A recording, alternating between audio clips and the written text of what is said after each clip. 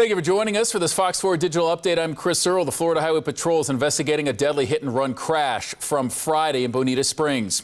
Investigators say the unidentified driver was going south on Old US 41 near Compound Road, saying that a man was walking on 41 at the time. And the report says the front of that vehicle hit the man and did not stop. The man died on scene. If you have any information, reach out to the FHP. That number is 239-938-1800. As people get all set to leave their homes unattended over the holidays, the Collier County Sheriff's Office has some safety tips to make sure your home stays secured. Avoid going on social media to tell people you're going to be out of town. People could then know that your property might be vulnerable to a burglary. Also set a timer for exterior lights so they might turn on, and this could make someone thinking of going inside to believe that you might be home. Also ask a neighbor to check mail. That way when it gets there, you can also have it not back up on you. You can also delay mail delivery upon your return. And over Christmas Eve, some people are trying to make that final dash before Christmas morning for presents or just to get somewhere. But according to FlightAware, there have been more than 2,000 cancellations just in the U.S. As of Saturday afternoon, FlightAware also notes 55 cancellations and 92 delays at RSW, Southwest Florida International Airport. This is due to that massive storm system plunging much of the nation into the deep freeze, impacting nearly every state as multiple governors are declaring a state of emergency.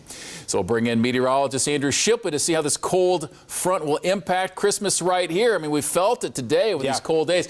Are we at the trough, the bottom of this? Yeah, so probably tonight is the bottom of it, and then we'll start to warm things up a little bit tomorrow. You'll more notice it as we get into the next week here. But over the next couple hours, continue to drop those temperatures again. 1 o'clock in the morning, 42, getting out of 36 here in Fort Myers, down to freezing tonight in Arcadia, 32 degrees, 33 in Punta Gorda, but 40 in Naples here tonight. But because of those cold temperatures up to the north, DeSoto County in that freeze warning here tonight until 10 o'clock. Glades County also in a freeze watch until 10 o'clock in the morning there tomorrow. But we're also looking at still that little bit of a breeze out there, not much as we saw yesterday, but just enough to keep that chill in the air through the overnight hours. That means we do need to watch those feels like temperatures, that wind chill tomorrow morning, waking up feeling like 33 in Fort Myers, 37 there in Naples, 31 Moorhaven, and 26 there Arcadia, 29 Punta Gorda. And that said, we are watching again another night of some wind chill advisories in Glades, Henry, and Collier County. That starts at 2 o'clock in the morning until 10 o'clock. So we do expect that peak